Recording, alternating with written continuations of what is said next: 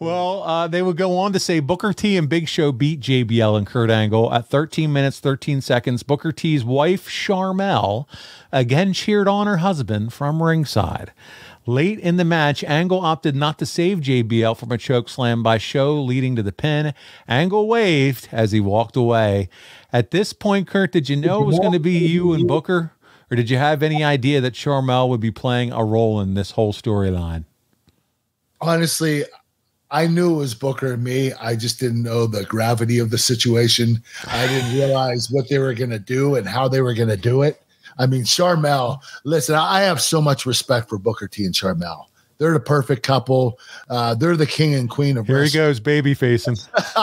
I'm just telling you, I love them dearly. And to have to do this program was completely brutal on me. Yeah, but dude, they had to agree to it too, right? Yeah, but I mean, what are you going to say? You know, like Kurt's no Vince. Yeah.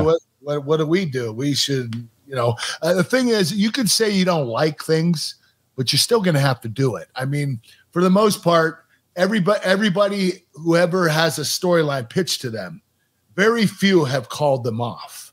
And if you do, you can get a little heat for it. So it's not that I was worried that Vince would give me heat for doing it. I just never said no to Vince. Yeah. And I didn't know how to. And so I went through with it, and I felt so uncomfortable.